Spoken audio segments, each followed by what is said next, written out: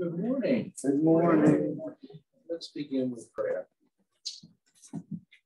Father, the psalmist writes about Solomon in Psalm 72. May he have dominion from sea to sea, from the river to the ends of the earth. May his name endure forever. His fame continue as long as the sun. May people be blessed in him. All nations call him blessed. Thank you that we have one greater than Solomon in our Savior, Jesus Christ. Be with Doug Camp as he leads us to worship, and Bruce Henderson as he intercedes for the church, and our pastor, that by his words and the Spirit, we may celebrate the glorious hope and joy. We pray this in Jesus' name. Amen.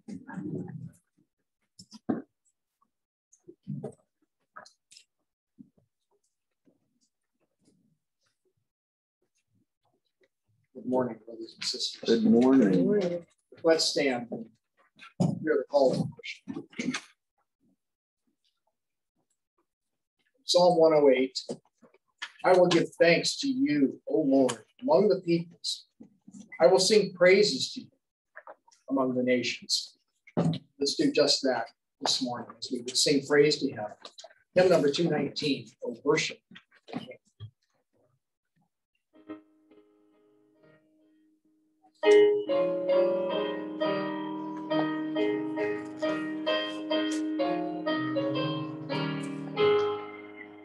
Worship the King, all glorious above. Oh, gratefully sing his power and his love. Our shield and defender, the ancient of days, pavilion in splendor and girded with praise. Oh, tell of his might, oh, sing of his grace, whose robe is the light, whose cannot be spaced. His chariots of wrath, the deep thunder goes forth, and dark is his path on the wings of the storm. The earth with his store of wonders untold, almighty your power has founded of old, established it fast by a changeless decree, and round it has cast like a mantle the sea. Your bountiful care, what tongue can recite? It breathes in the air, it shines in the light. It streams from the hills, it descends through the waves, and sweetly distills in the dew and the rain. Frail children of dust and feeble as frail, in you do we trust, nor find you to fail. Your mercies how tender, how firm to the end. Our Maker, Defender, Redeemer, and Friend. Oh, measureless might, ineffable love, while angels delight to hear you above. The humbler creation, though feeble their ways, with true adoration shall lift to your praise. Please be seated. Let's go before our Lord now as we would seek to praise him. Let's pray.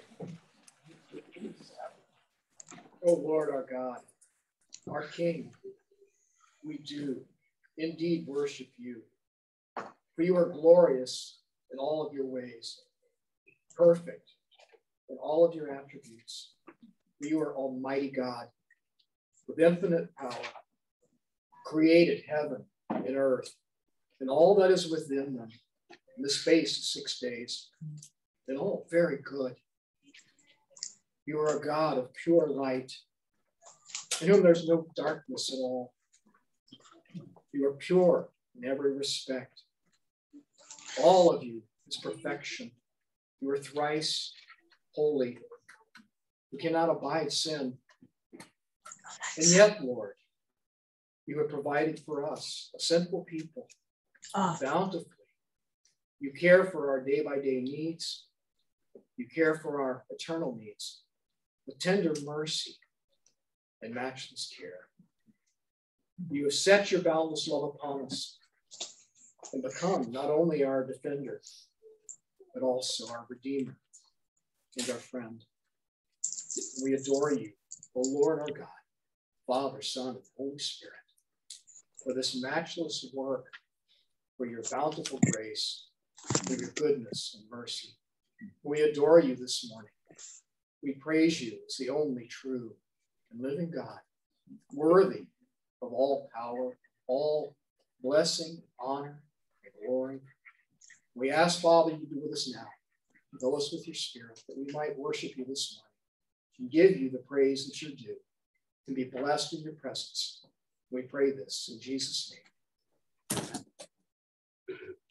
Please stand now. Let's join together as we pray that prayer Jesus taught his disciples to pray. Our Father, who art in heaven, hallowed be thy name. Thy kingdom come, thy will be done, on earth as it is in heaven. Give us this day our daily bread, and forgive us our debts, as we forgive our debtors. And lead us not into temptation, but deliver us from evil. For thine is the kingdom, and the power, and the glory. Amen.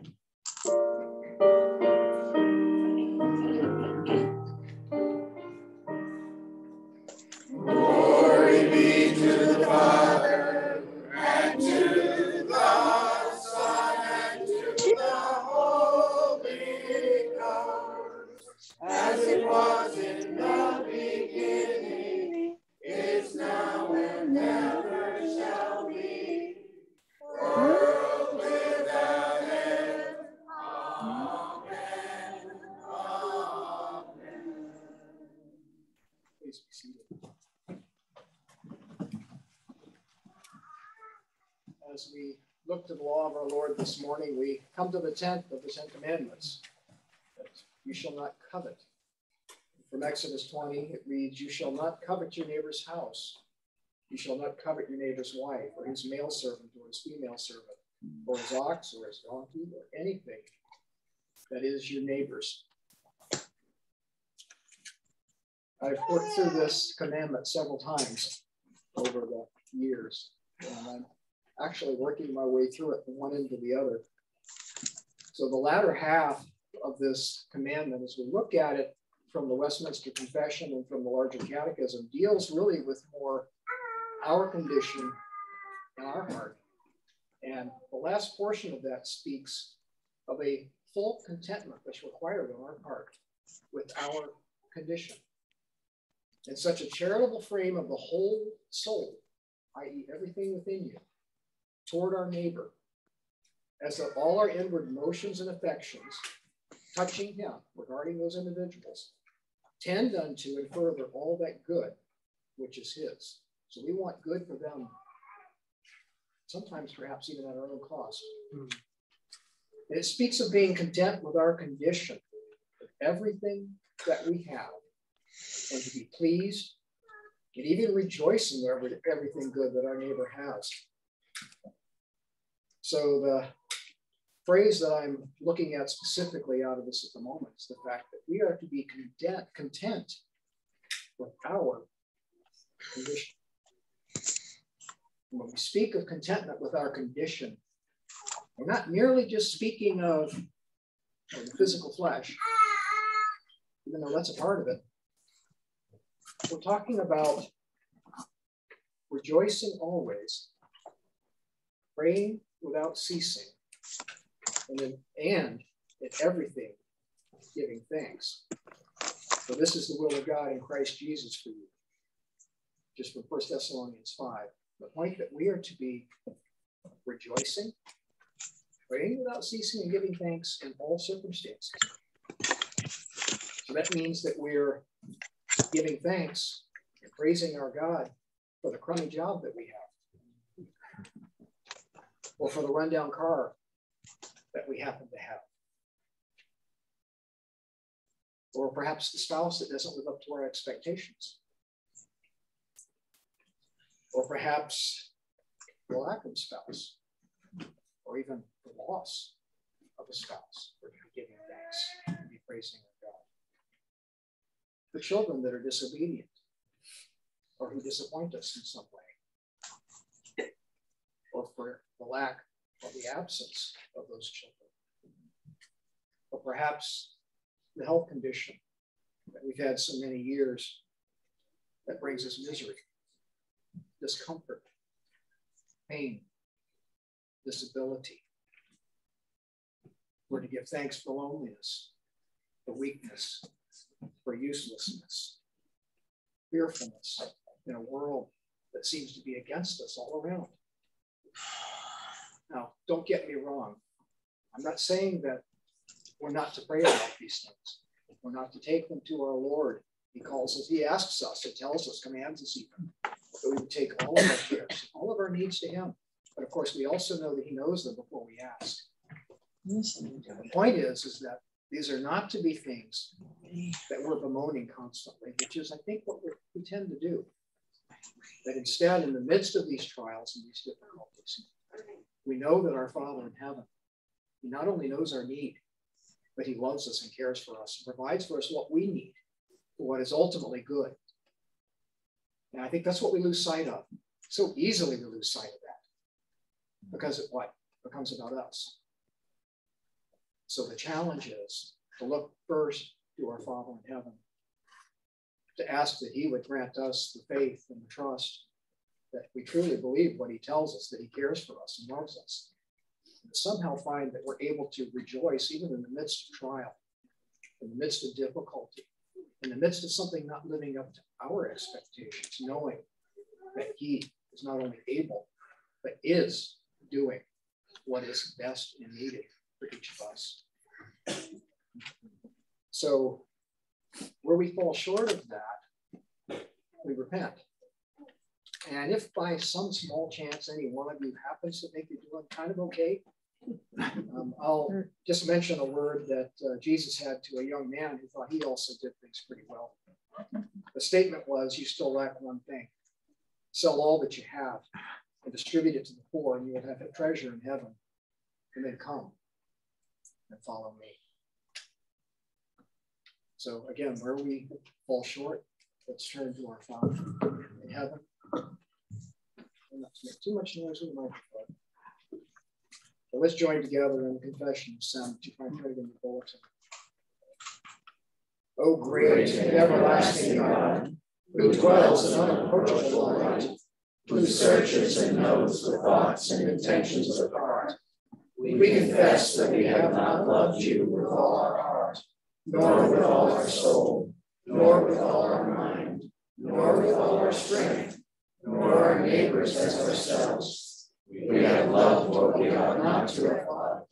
We have coveted what is not ours. We have not been content with your provisions for us. We have complained in our hearts about our family, about our friends, about our health, about our occupations, about your church, and about our trials. We have sought our security in those things which perish, rather than in you, the everlasting God. Chasten, cleanse, and forgive us through Jesus Christ, who is able for all time to save us who approach you through him, since he always lives to make intercession for us. In Jesus' name, amen.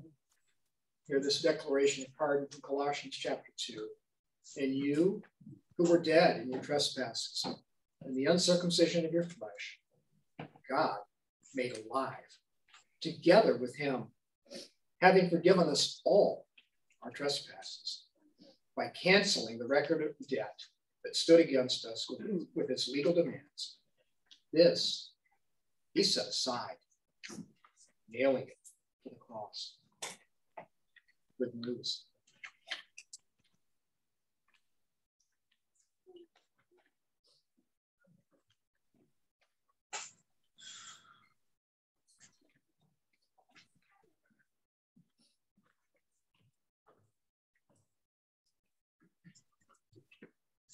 Let's pray.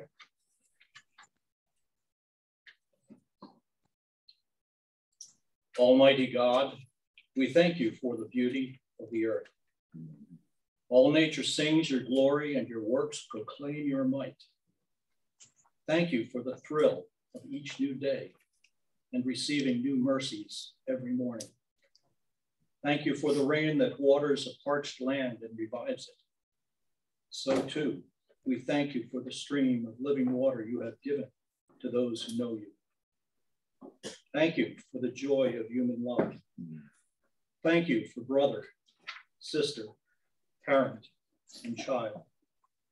Thank you for friends on earth and friends above. Thank you for this precious gift of relationships. Thank you, Heavenly Father, as we rejoice with former EPC member Bethany Larson-Nichols and her husband, Brandon, at the announcement that they are expecting a child. Yes. We pray for the health of mother and child as Bethany and Brandon experience the joy of the special gift you have given them. Thank you for the good news received from African Bible College concerning staff member Solly Lowe, as he is doing physical therapy and in good spirits from reports received. We ask, Lord, for his continued improvement and peace in you as he enters his final days of stay in the hospital in South Africa. Thank you for Mary Pettit's successful hip replacement surgery. We pray for a resolution to the lingering effects of the anesthesia from the surgery and also continued healing, that she would be strengthened both physically and spiritually. We thank you, Father, that Marianne Rulo is doing well and experiencing a positive result from a recent steroid injection. We pray for continued significant progress in her mobility. Father, we thank you also for RUF and pray for Amanda Cunningham as she seeks to raise the remaining $15,000 for this next year at the University of Maryland. After leaving LSU and Baton Rouge, she and Caleb rejoice in knowing this is where God has called them for the time being, but are sad in knowing they left an amazing community and group of students behind. We pray that they would find community in DC and not play the comparison game between both places. We also pray, Lord, that following the hard decisions recently made, you would grant them both physical and mental rest and recuperation in the next few weeks before beginning their new chores.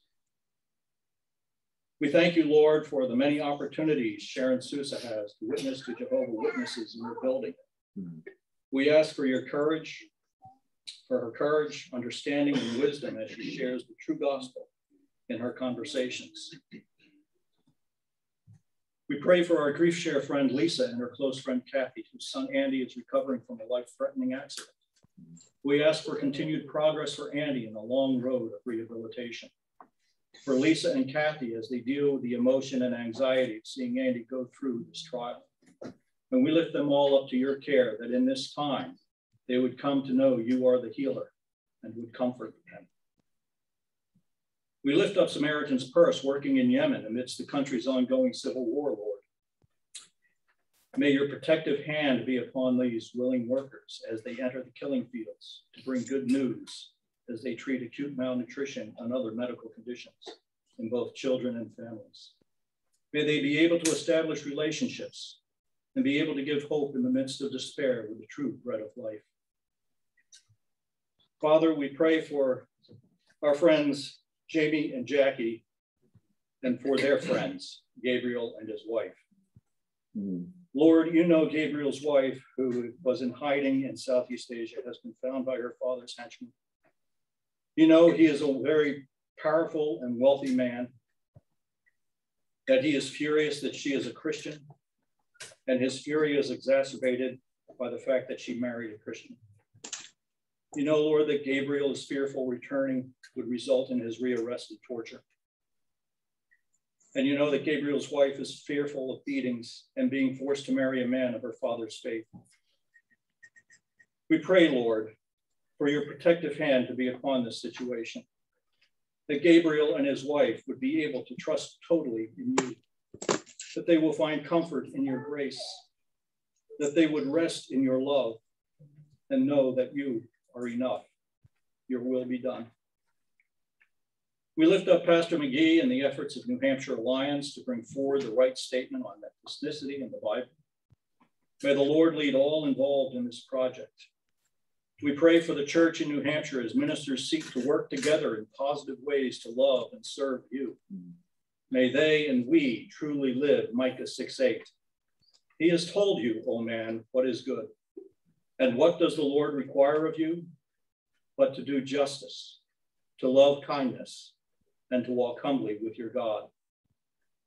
Heavenly Father, grant a special blessing on our pastor as he reads and preaches your word this morning. Grant to us ears to hear, minds to understand, and hearts to embrace the truth you desire to impart amongst all gathered here this morning.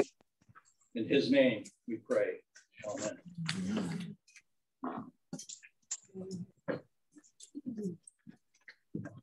All right, we are starting a new book that we're reading today in terms of our Old Testament passage. We're in the book of Exodus, chapter 1 today. Is he starting the Bible over again? And we hear God's word as we realize that a lot of time has passed between the end of Genesis to now the beginning of Exodus. And here's the situation that God's people face in the book of Exodus. These are the names of the sons of Israel who came to Egypt with Jacob, each with his household: Reuben, Simeon, Levi, and Judah, Issachar, Zebulun, and Benjamin, Dan and Naphtali, Gad and Asher. All the descendants of Jacob were 70 persons. Joseph was already in Egypt. Then Joseph died, and all his brothers and all that generation. But the people of Israel were fruitful and increased greatly. They multiplied and grew exceedingly strong, so that the land was filled with them. Now there arose a new king over Egypt who did not know Joseph. And he said to his people, "Behold, the people of Israel are too many and too mighty for us. Come, let us deal shrewdly with them, lest they multiply. And if war breaks out, they join our enemies and fight against us and escape from the land." Therefore, they set taskmasters over them to afflict them with heavy burdens. They built for Pharaoh store cities, Pithom and Ramses. But the more they were oppressed, the more they multiplied, and the more they spread abroad. And the Egyptians were in dread of the people of Israel. So they ruthlessly made the people of Israel work as slaves and made their lives bitter with hard service in mortar and brick and in all kinds of work in the field. In all their work, they ruthlessly made them work as slaves. Then the king of Egypt said to the Hebrew midwives, one of whom was named Shiphrah and the other Puah, "When you serve as midwife to the Hebrew women and see them on the birth stool, if it is a son, you shall kill him. But if it is a daughter, she shall live." But the midwives feared God and did not do as the king of Egypt commanded them, but let the male children live. So the king of Egypt called the midwives and said to them, "Why have you done this and let the male children live?" The midwife said to Pharaoh, "Because the Hebrew women are not like the Egyptian women, but they are vigorous and give birth before the midwife comes to them." So God dealt well with the midwives, and the people multiplied and grew very strong. And because the midwives feared God, he gave them families. Then Pharaoh commanded all his people, "Every son that is born to the Hebrews, you shall cast into the Nile, but you shall let every daughter live." So we'll talk about that tonight in our evening service. And we're looking at Matthew's gospel, continuing in that. We're looking at verses 22 through 28. Then a demon oppressed man who was blind and mute was brought to him, to Jesus, and he healed him, so that the man spoke and saw. And all the people were amazed and said, "Can this be the son of David?" But when the Pharisees heard it, they said, "It's only by Beelzebul, the prince of demons, that this man casts out demons." Knowing their thoughts, he said to them, "Every kingdom divided against itself is laid waste, and no city or house divided against itself will stand. And if Satan casts out Satan, he's divided against himself.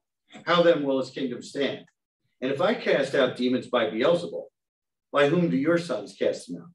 Therefore, they will be your judges. But if it is by the Spirit of God that I cast out demons, then the kingdom of God has come upon you."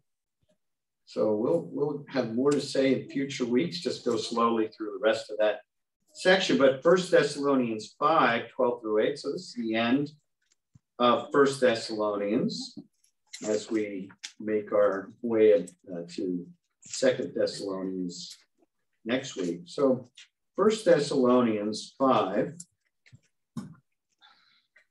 just the last part of that passage, 12 through 21. "We ask you, brothers, to respect those who labor among you and are over you in the Lord and admonish you, and to esteem them very highly in love because of their work. Be at peace among yourselves. And we urge you, brothers, admonish the idle, encourage the faint-hearted, help the weak, be patient with them all. See that no one repays anyone evil for evil, but always seek to do good to one another and to everyone. Rejoice always. Pray without ceasing. Give thanks in all circumstances, for this is the will of God in Christ Jesus for you. Do not quench the spirit. Do not despise prophecies, but test everything. Hold fast what is good. Abstain from every form of evil. Now, may the God of peace himself sanctify you completely, and may your whole spirit and soul and body be kept blameless at the coming of our Lord Jesus Christ. He who calls you is faithful. He will surely do it. Brothers, pray for us. Greet all the brothers with a holy kiss. I put you under oath before the Lord to have this letter read to all the brothers. The grace of our Lord Jesus Christ be with you. And now back to Isaiah. If you'll stand, we've come to Isaiah 60. Isaiah 60. And hear God's word in our passage of the morning. Beautiful, beautiful passage for us in a great section of the book of Isaiah. Arise, shine, for your light has come, and the glory of the Lord has risen upon you. For behold, darkness shall cover the earth, and thick darkness the peoples. But the Lord will arise upon you, and his glory will be seen upon you. And nations shall come to your light, and kings to the brightness of your rising. Lift up your eyes all around and see. They all gather together, they come to you. Your sons shall come from afar, and your daughters shall be carried on the hip. Then you shall see and be radiant. Your heart shall thrill and exult, because the abundance of the sea shall be turned to you. The wealth of the nations shall come to you. A multitude of camels shall cover you, the young camels of Midian and Ephah. All those from Sheba shall come. They shall bring gold and frankincense, and shall bring good news, the praises of the Lord. All the flocks of Kedar shall be gathered to you. The rams of Nebaioth shall minister to you. They shall come up with acceptance on my altar, and I will beautify my beautiful house.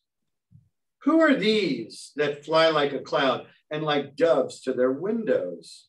For the coastlands shall hope for me. The ships of Tarshish first, to bring your children from afar, their silver and gold with them, for the name of the Lord your God, and for the Holy One of Israel, because he has made you beautiful. Foreigners shall build up your walls, and their kings shall minister to you. For in my wrath I struck you, but in my favor I have had mercy on you. Your gates shall be open continually, day and night.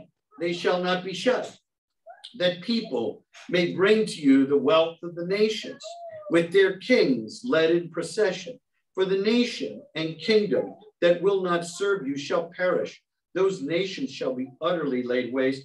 The glory of Lebanon shall come to you, the cypress, the plane, and the pine, to beautify the place of my sanctuary, and I will make the place of my feet glorious. The sons of those who afflicted you shall come bending low to you, and all who despise you shall bow down at your feet. They shall call you the city of the Lord, the Zion and the Holy One of Israel. Whereas you have been forsaken and hated, with no one passing through, I will make you majestic forever, a joy from age to age.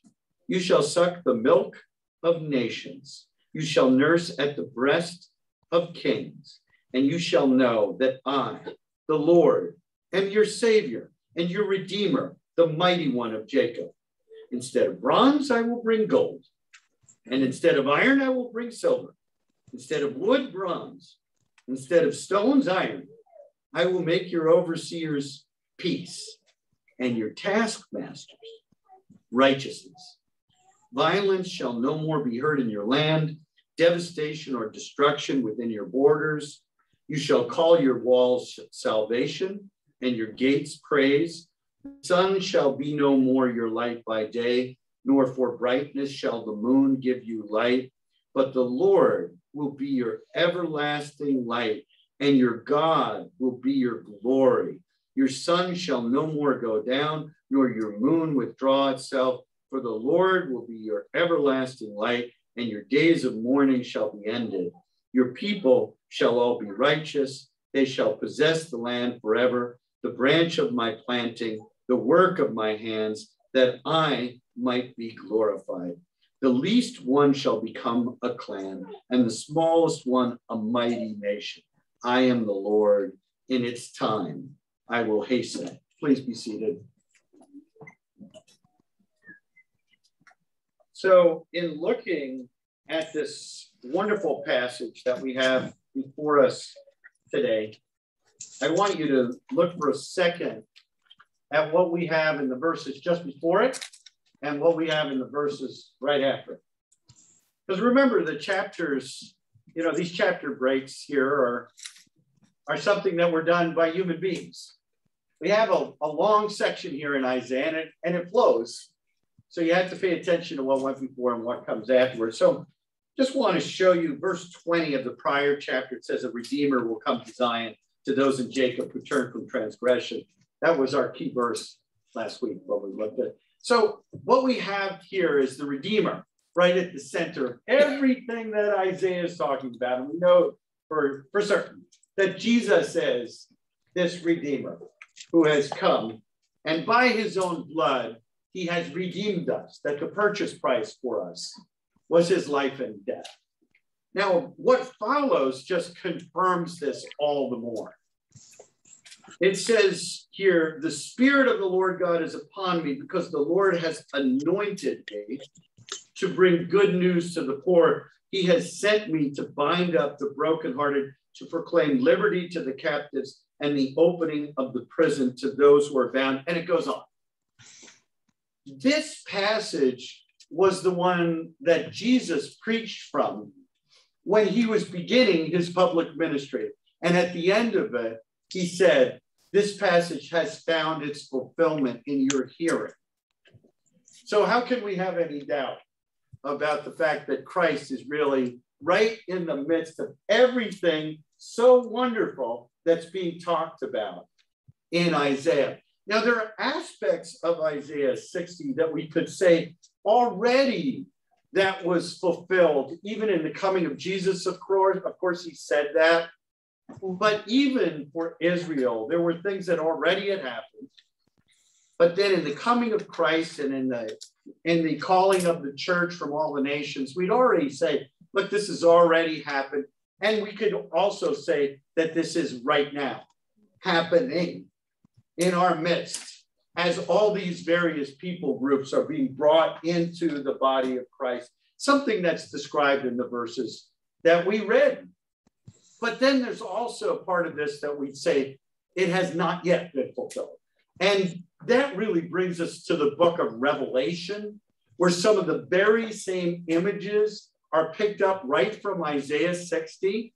And we know that this has to do with the coming of the new heavens and the new earth and the glory of God in the glorious environment of eternity that you and I have been promised and that we'll live in. Amen? Amen. Absolutely, right? Where's Debbie Schaefer when we need her? Come on. She might be listening on that little box. I don't know. Debbie, we miss you. All right. All right. So, amen. That this is such a great future for us. And it's the way the Bible closes. And we could say that there's a part of this that our hearts are yet longing for, and we strengthen our souls in the hope of the resurrection. So there's an already and a not yet that's happening here with this passage. So much here, I'm going to just summarize and focus on some parts here because it actually holds together in a beautiful way. Verses 1 through 16 talk about not only Israel, but the nations shall come to the light and their glory shall come to God's assembly. That somehow, whatever this final city of the Lord is, whatever the final temple of God is, that there are going to be people coming from every tribe and tongue and nation. So all being brought in. And this has to do with the light shining that has everything to do with the Redeemer, who is able to say, today, this is being fulfilled in your hearing. That Jesus is the light who shines. Arise, shine, now we will, for your light has come, and the glory of the Lord has risen upon you. So this glorious light in God himself, expressed so beautifully in Jesus, that we could say, if we see him as Messiah, if our souls can gaze upon him and say, this is the glory of God, this is the answer for my every need, then something has happened where light is now shining in what was previously darkness. And it says here, darkness shall cover the earth. Yes, indeed. And thick darkness, the peoples, the various people groups of the earth, but the Lord will arise upon you. Not just, I believe, the Jews, although certainly from among the Jews, there would be those who would see the glory of God in the face of Jesus Christ. And that would enable them to be lights, to be a city on a hill. But then as others see this from among the various people groups of the earth, they too become the light of the world. As Christ himself is the light, now Jews and Gentiles all over the earth are like a beacon to all those who are living in darkness. And it says, come here, come and find the light in Jesus Christ. You do not need to live in a deep, dark cave, not seeing the light of eternity. You should see the light, and his glory will be seen upon you, and nations shall come to your light. So it's inescapable that there's something that's actually supposed to happen to us that enables us to be the light of the world. That's got to come from God. Because we were in deepest darkness. We didn't know the way out of the cave. And it wasn't just a matter of having a map and the directions. We were blind. We were dead in our trespasses and sins. We've been resuscitated by a life-giving God. Okay. Now, just one little part of that I'm just going to focus on here just for a second. Verse 13, it talks about one of the nations, and several nations are mentioned. It just says, the glory of Lebanon shall come to you. See, we have a certain glory in this fading world. So we see certain things where we could say, wow, was that jewelry ever wonderful? What an amazing thing. Or you could look at a particular scene around us and say, that is glorious. We might even use that word. Say it's glorious. And there are all kinds of things in this world that we could look at. And I mean, I know for me, I regularly might say that dinner was glorious, you know? So there's all kinds of things that our bodies readily enjoy, our hearts just sing to the reality of that. Isn't this really wonderful? Well, look, all of the glory that the world has to offer, all that is in the nation of Lebanon that was to the north of Israel, all of that is going to have to go south. It's going to head toward the kingdom of the God of Israel, the kingdom of heaven.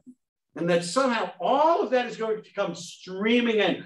And I just use Lebanon as one example. What did they have? Well, they had great things for building ships, wood that was useful for constructing things. All of that was going to come into the temple. I don't really believe we're just talking about a building here, because somehow he starts in this passage to talk about people who are the you that are mentioned here. The people will be the ones that will be the city, and they'll be the temple. So we had a physical temple that was blessed with cedars from Lebanon. That was great in its day. We've got something much more than that. All that's glorious in this temporary world is coming into the kingdom of God. And there's no one that can stop it from happening, because God wills that that's what's going to happen. But that, of course, tells us is don't get too dedicated to grasping on to the things of this world that we say are glorious. God's got a plan for that. If you're in Lebanon, well, all those things you call glorious, they're going south. They're going to Jerusalem. They're going into God's kingdom, God's people. That's where it's all headed. So set your heart on things that are above, where Christ is seated at the right hand of the Father, and that new Jerusalem that's coming down out of heaven from God without spot or blemish or any such thing. That is far more glorious, because God is glorious. You know, the angels that Isaiah saw in chapter 6, they had these wings and they're covering over even themselves, even holy angels. I'm embarrassed to be around him. It's too much for me because his glory is so great. And then they have 2 extra wings there and they fly off in the glorious plan of God. We ought to be people with wings. The glory of God, say, I have seen the glory of the Lord. Give me wings. I want to fly forward to do what God has for me to do. I don't want to be so wedded to things that are so temporary and going to be gone, that have such really a lesser glory than God. I've seen something that shines brighter than all of that. That's what we need to be. So that's the first 16 verses. And then it really follows what comes in 17 through the end of the chapter, is that instead of things that are temporary and even cursed by God, we're going to have the blessed that will be there, not just temporary either, but more permanent. Everything's going to be more permanent. So we have different images used to help us to see that. Did you notice that? You know, instead of bronze, we have gold and so forth. It just keeps on going. Each thing that's mentioned said instead of something that was, well, might have seemed like it lasted a long time, but this other thing, wow, that'll last a lot longer. And that's shiny and wonderful. Okay, so he's saying, look, whatever you have here now, it's going to be better. And here's why, verse 19, the Lord will be your everlasting light, and your God will be your glory. So we need to just set our hearts again on that. All this holds together. It's a beautiful passage just in reading it. And I think if I talked about every word, I'd probably ruin it. You heard it read. It's good. It's great. Let's try and apply it. I'm going to focus on verse 15, just a part of that verse. I'm going to talk about 4 things in that verse here. It's Isaiah 60, verse 15. I will make you majestic forever, a joy from age to age.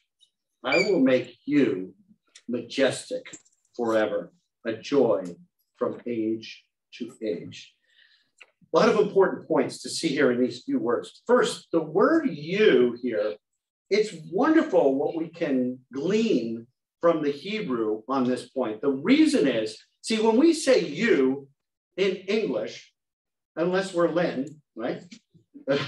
We don't even know if it's plural or if it's singular, right? But if we come from where Lynn came from, we'd say you all, and then we know something. But Hebrew goes further than that. So you're all right. So we love you. Yeah.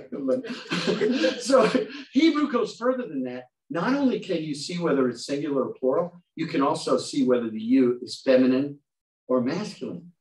Did you know that? So you can put a little preposition on the end of a word in Hebrew, and it could be a you. And as it is here over and over again, it's feminine singular. Interesting. So God is saying all this about a woman. Who is this woman? Is Israel, especially his church, the bride of the Redeemer, the Messiah, King. You shall have all of this. How blessed you are. Just brings me back to Psalm 45 when there's this dialogue about a woman who's going to be married a king, and she's really, it's a soul-wrenching experience for her. She's wondering about what she's leaving and is it all worth it? And so the psalmist says, look, forget about what you're leaving behind. Your husband is so great, right? Again, this is what we need to know. This is what you need to know. Church of Jesus Christ, here at Exeter Presbyterian, with churches around the world, from every denomination and every tribe and tongue, you are to be a glorious bride because of the glory of your husband, Jesus Christ, who has the glory of God in him, even now at the right hand of the Father. He's full of glory. He's shining in your souls. You've been born again from above, but now that glory will shine out into the world. And more we say, why was I so stressed about what I was giving up for this husband? This husband is glorious. I want to go in his direction. All right, that's the first one. You. Now the next two I deal with together. Majestic and a joy. It's somehow the shining of Jesus on you, church, makes you majestic and joyful. When you looked at yourself in the mirror this morning, you might have thought, I don't know if I use either of those words. I don't look majestic. I think it would be the rare person here today. So you look marvelous. You look majestic. You're perfect. You're kingly or queenly. And maybe even joy seems to be fleeting from you. And you're rushing and you're just trying to do the things you have to do. But he says one day you're just going to have shining so obviously from you majesty and joy that came from Almighty God. This word majesty most often is translated pride. It has to do with swelling. When I want to be someone, here's what I do. I raise my hands way up as high as I can. You know, I went to the doctor this week and they told me I was a half an inch shorter. That really irritated me. So I wanted to say, let me just try that. So raise it up high.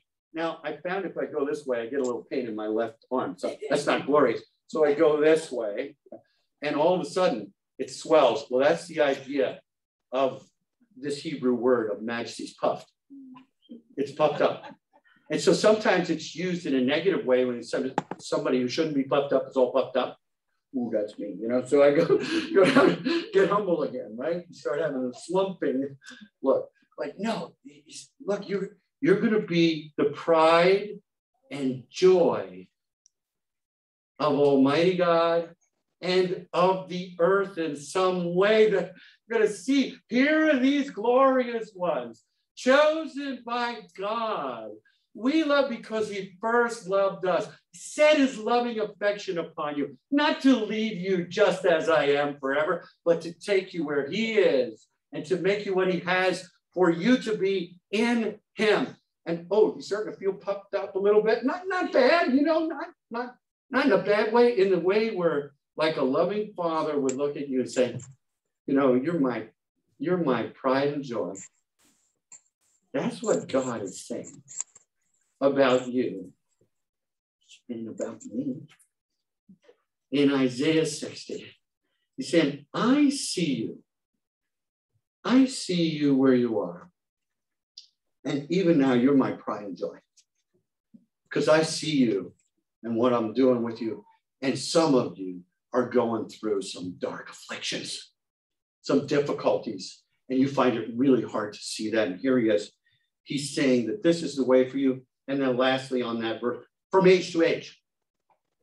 From age to age, it says. Well, this isn't saying like from going to 63 to 64, which, by the way, I'm doing next month, and I can tell you the specific date to get everything ready for the happy birthday. It's not just talking about, okay, I went from this age to this next age.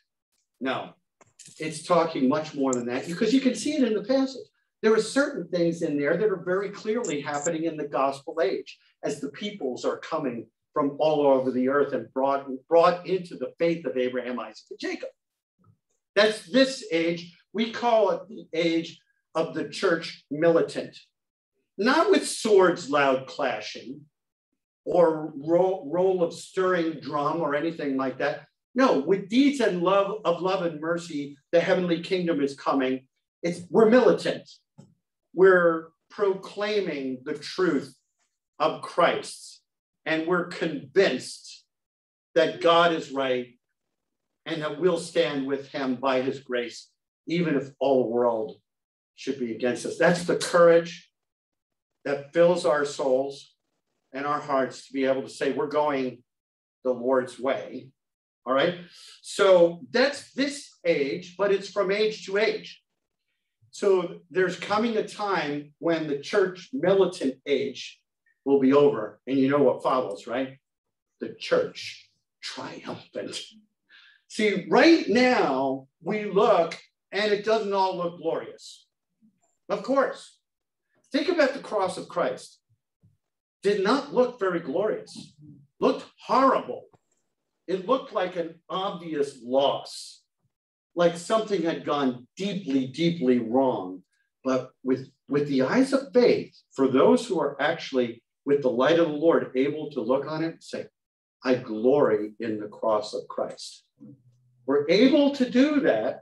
That's the key for this age right now. See, the Lord will bless his covenant community from age to age. One day, you will not need to have anything but just the eyes of resurrection that you have, and you're going to see it all right there. Your body and your soul working entirely together. No more sin. No more death, no more sorrow or sadness, no weeping or mourning or crying anymore. But now, glory to God in the highest, right there with every breath that you breathe. And you'll say, yes, this is the age triumphant. I am so blessed to be a part of this age. And so we have this missionary age that we're in right now. It's really wonderful, I think. It's a great thing to be a part of. But then we have the age that's coming where we say, okay, the missionary endeavor is actually over. And now we have koinonia, fellowship with God, together with a whole communion of God's people here. Okay, 3 quick things here. Look, do not miss the seed of eternal majesty and joy in the current gospel era. So I'm telling you, God is saying about you, you're my pride and joy right now. He's saying that. How can I bring that across to you? See, I think if you're living the Isaiah 58 life and, on the other side of this, like, just point to something with, we've had over the last few days, if you've been going into Isaiah 58, last few days, we've had all things that have to do with getting rid of slavery. It says for the 4th of August, loose the bonds of wickedness, undo the straps of the yoke. You get it? Break every yoke. Share your bread with the hungry is today's. So over the last few days, what we've been looking at is saying, there's a lot of people that are in bondage in this world, but we're about breaking the yoke. We're actually about looking and seeing, hey, brother, sister, you're trapped in some mess. Is there something that I can do that would break that yoke by the power of Christ at work in his beloved bride? Is there anything I can do in order to help with that? May God use me. That's a wonderful thing for the church to be engaged in. It's also wonderful to feed the hungry. And I don't mean just people that are starving. I mean, anytime you actually put forward food for others to eat, it's a provision for them. And it helps the body to live, but also delight to the soul as well, to have those good gifts given. See, that's an Isaiah 58 life, just part of that. If you're living that life, I'm telling you that even just a cup of cold water to a little child in the name of Jesus, that is like pride and glory, pride and joy realities as God looks out upon his church. So how do I communicate that to you? Here's a couple of things. I'm reading a story I like to read every year. There's certain books I like to read every year. And I'm on my second time through this one. This is one of John Cosgray's relatives. John and Marcia Cosgray are related to a woman who did pioneer missionary work in China. And I love to read her simple story of starting life in Massachusetts and ending up with the Liso people in China and being a part of everything that was going on there. So I like to read it. It's just impressive. I like to read the story of Steve Levitt's dad. I usually do that every New Year's Day, somewhere on New Year's Day. I'll read his autobiography that he wrote about himself. I think the thing I like about both of those people, they were both missionaries in different ways. But the thing about it is they weren't like triumphant missionaries here. Everybody knows their name. Lots of books are written about them. And no, they were regular people, actually. And the part that I really rejoice in is the regular people part of what they did. So that Jenny, at the end of her life, she just happened to mention at a family reunion that she's come to the point where in her 2 or 3 hours of prayer in the morning, she doesn't go down on her knees anymore at 90 years old. And she says, I think God understands that, don't you? And everybody was like, she's just a regular person who happened to maybe have not that much in life at that point to do, but she did, because she had kind of seen the light and saw what it was, and that informed her. She saw the glory of the world to come as being more than the passing glory of Lebanon, and realized, okay, this is the way to live. And with Ray, it was the same, Ray Levitt, it was the same way. He's just kind of moving from thing to thing. You finish up one thing, maybe have a little disappointment on there. What's the next thing? What's the next door that's open? And each time along the way, he's blessing people, he's helping people. And so then later in life, for his descendants, they get the privilege of meeting people who say, oh, your father really made a big difference in my life. What? Why? Because he has a Wikipedia article? No, he doesn't have. You can search, he's not there, right? But there's someone who said, you're my pride and joy. All right. And here's the thing that gets me. This one is just, this is something that happened in, I think it was 1973. Remember who was president in 1973? And he was resigning. He had resigned. He's talking to his staff at that point. Maybe you watched this on TV like I did. It was really quite moving. Whatever you thought of Richard Nixon, this was actually pretty moving. He's talking to his staff. His guard is kind of down. He's just gone through the most grueling thing ever, right? And he's in the middle of what he had some prepared remarks. And all of a sudden, this is what he said. Nobody will ever write a book, probably, about my mother. Well, I guess all of you would say this about your mother. My mother was a saint. And I think of her, 2 boys dying of tuberculosis, nursing 4 others in order that she could take care of my older brother. Because she was allowed in the room, so she had to take care of 4 others while she was there. She did that happily. For 3 years in Arizona, she did that, and seeing each of them die. And when they died, it was like one of her own.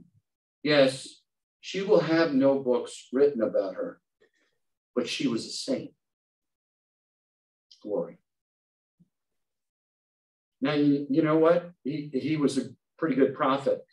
I think there might have been 1 book written about her. It's out of print. No, nobody will care out there. But I'll tell you that there was something about her life, this woman that nobody really knew about. And he uses the word saint, which is the word that you use to talk about members of the body of Christ. So here's what I really want to say. It's not about Richard Nixon's mom. It's not about Ray Levitt. It's not about Jeannie Fitzwilliams. Is that right? Yeah. Jeannie's story. It's about you.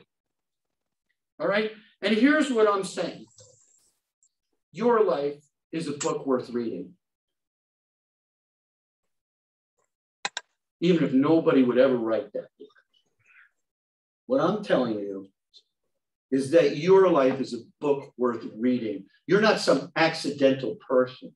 You have been brought into the beautiful body of Christ, the bride that will one day be so clearly glorious that no one would dispute my assertion that your life actually matters. But I'm telling you here in advance, your life is a book worth reading. And that's why I so enjoy getting to know it, because I like reading the book. And if it were in writing, I'd be happy to read it every year. But as it is, when I see you, I get to know a little bit more about that book, and I'm very happy to read it. Secondly, celebrate not only this time right now, where I'm saying already you're pride and joy, but celebrate the Christian hope of a far greater majesty and joy, the joy of the coming heavenly age, because there is life beyond the ordinary. There's Jesus. There's the death and the resurrection of Jesus. And then there's what John saw, the glorious Jesus in heaven. And there's part of this that just is like a veiled glory. It's hidden to people, like I said about the cross. They wouldn't have thought of it as glorious, but we see it. But then there's the revealed where you can't miss it. All right. And then finally, last thing I'll say is this. Awake, O sleeper, and rise from the dead, and Christ will shine on you. See, if all this sounds so foreign to you, where you think, that guy up there, he jumps around a lot, he wails his, flails his arms around and stuff. Look, is there something you're missing here in what I'm saying where you say, I just don't connect that, or you just don't know me, and that's why you're saying this? I don't know where the light is. I want to invite you in the way that Paul did in Ephesians. Now, he says these words in Ephesians 5:14, awake, O sleeper, and rise from the dead, and Christ will shine on you. But he makes it like this is something we all say. Like there must have been some song, right? There must have been some song that actually got this across, and that Christians were regularly singing it, because there would be people that would come into their midst and they'd want to sing that song. Awake, awake, O sleeper, and rise from the dead. It's like Ezekiel, preach to the dead bones, preach to the wind, that the wind might come into the person and bring life. And that's what I want to do here today. If you feel like I'm just so dead, say, look, I just preach to the wind, that it comes into your heart and that you would know that you're alive. Hey, wake up, come on, wake up. You're my pride and joy, Jesus says. I love you. You're not some accidental result of evolutionary processes that have no meaning. You are my beloved bride, together with the whole body of Christ. And so I'll leave you with this thought. What will you do after your retirement is over? Right? Sometimes it takes a few seconds to get that one. I'm not saying what will you do in your retirement. Well, that's interesting. But what are you going to do when your retirement is over? Because I think you ought to wake up now. Awake. Rise from the dead.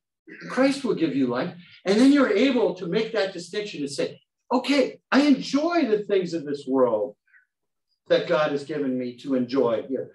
But there is a glory that's so far beyond it that I don't want to get blinded by a little match compared to the blinding light of the glory of Almighty God. This other thing is just temporary. One day it's gone.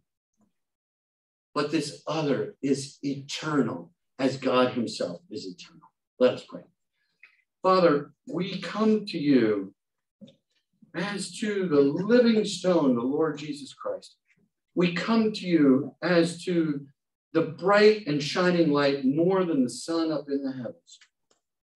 And we ask that you would make us more and more awake to your glory, living for you, for your good purposes. We thank you in Jesus' name and for his sake. Amen. Hymn 408 now, for all the saints. Please stand.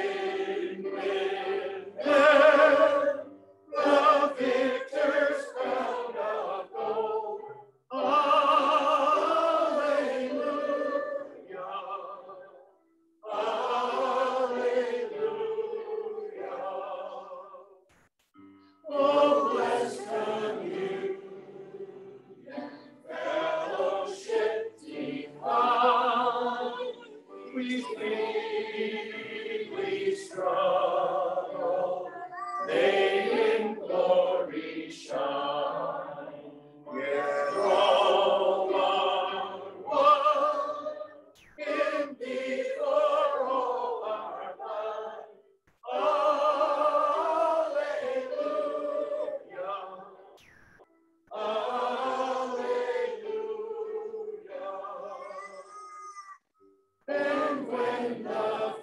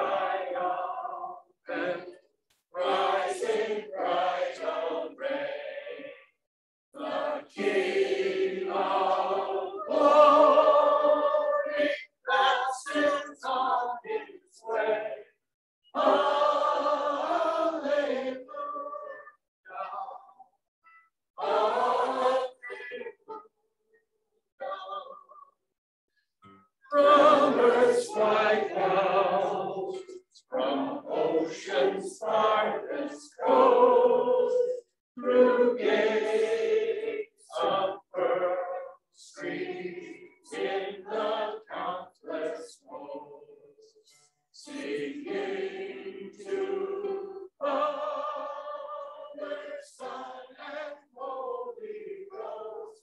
Hallelujah.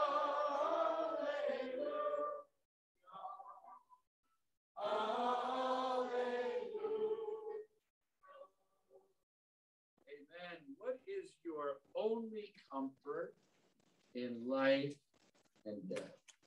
That I am not my own, but belong with body and soul, both in life and in death, to my faithful Savior, Jesus Christ. He has fully paid for all my sins with his precious blood, and has set me free from all the power of the devil. He also preserves me in such a way that without the will of my heavenly Father, not a hair can fall from my head. Indeed, all things must work together for my salvation. Therefore, by his Holy Spirit, he also assures me of eternal life and makes me heartily willing and ready from now on to live for him. Please be seated.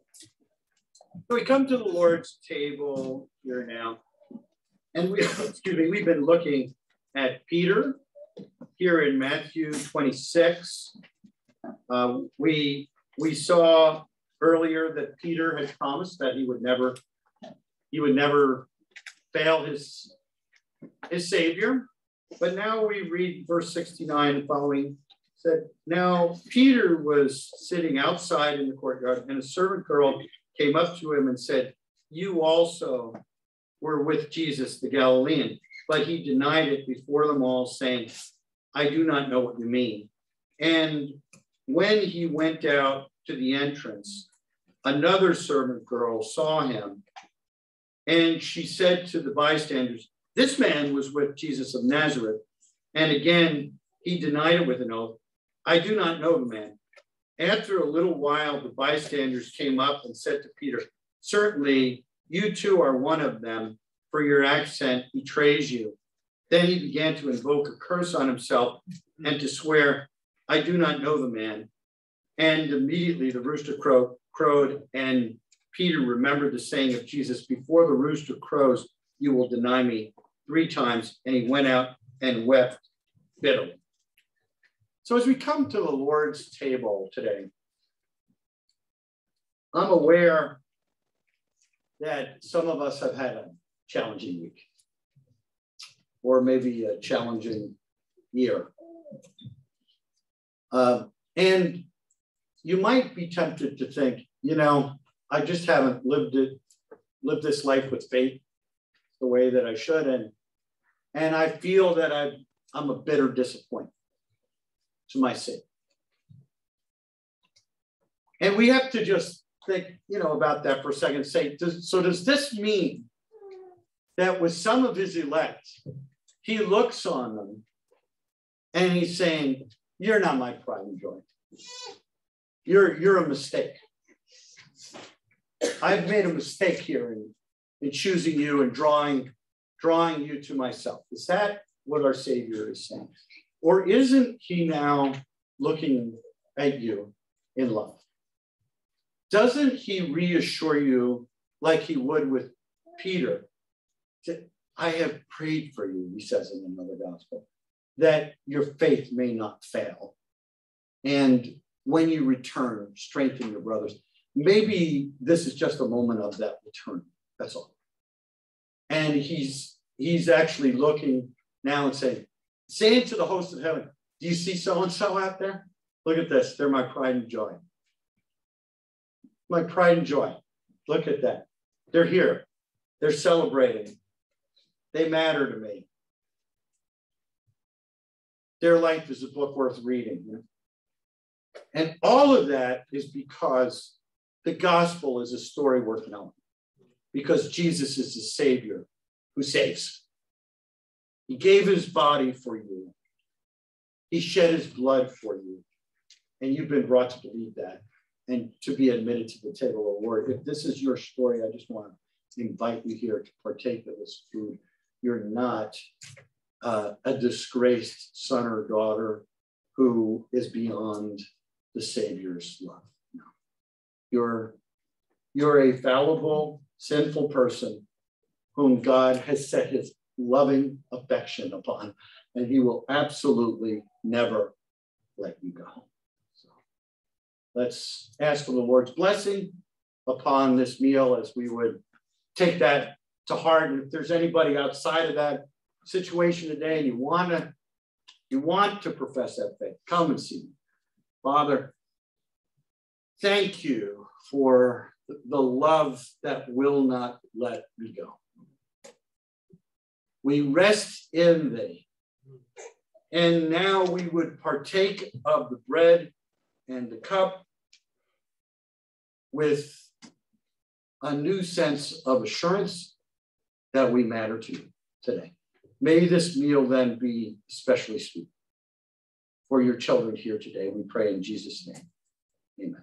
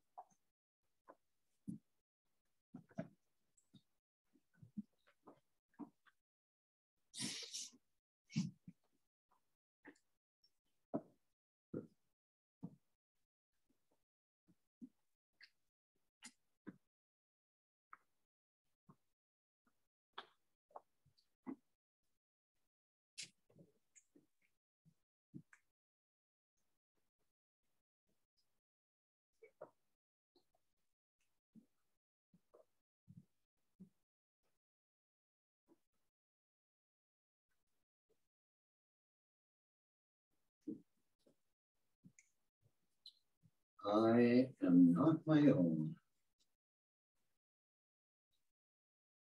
I belong with body and soul, both in life and in death, to my faithful Savior, Jesus Christ.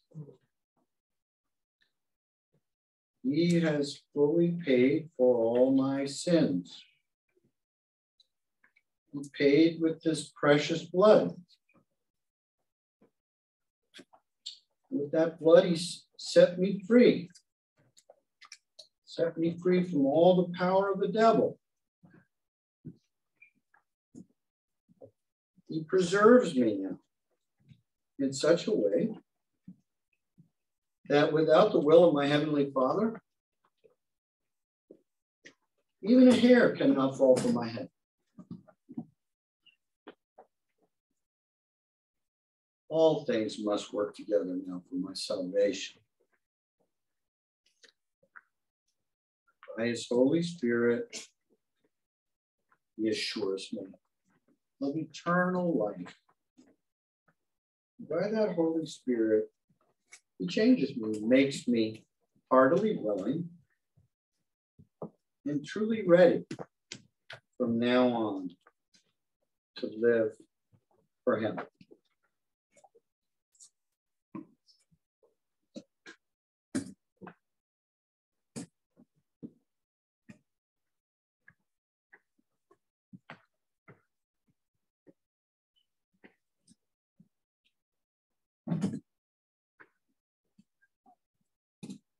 Simon, son of John, do you love me more than these?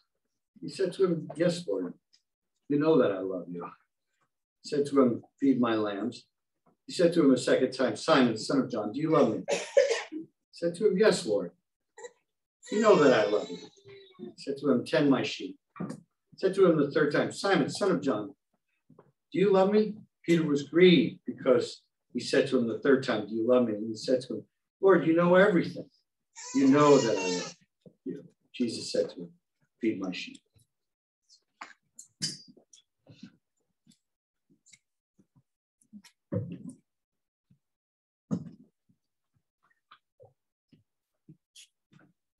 The true light, which gives light to everyone, was coming into the world. He was in the world, and the world was made through him, yet the world did not know him. He came to his own, and his own people did not receive him. But to all who did receive him, who believed in his name, he gave the right to become children of God, who were born not of blood, nor of the will of the flesh, nor of the will of man, but of God.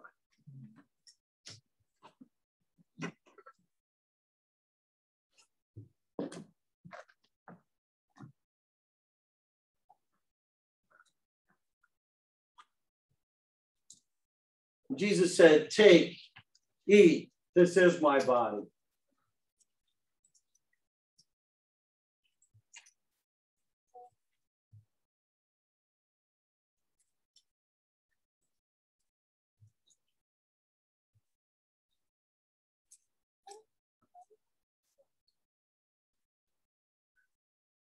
And he said, this is the cup of the new covenant in my blood. Drink of it, all of you.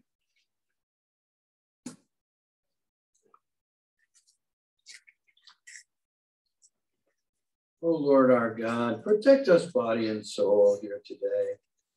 And bless your children. Help us, Lord, as we would serve and follow you this day. And just to give you all the praise. We thank you in Jesus' name. Amen. Hymn 374, let's stand. All hail the power of Jesus' name.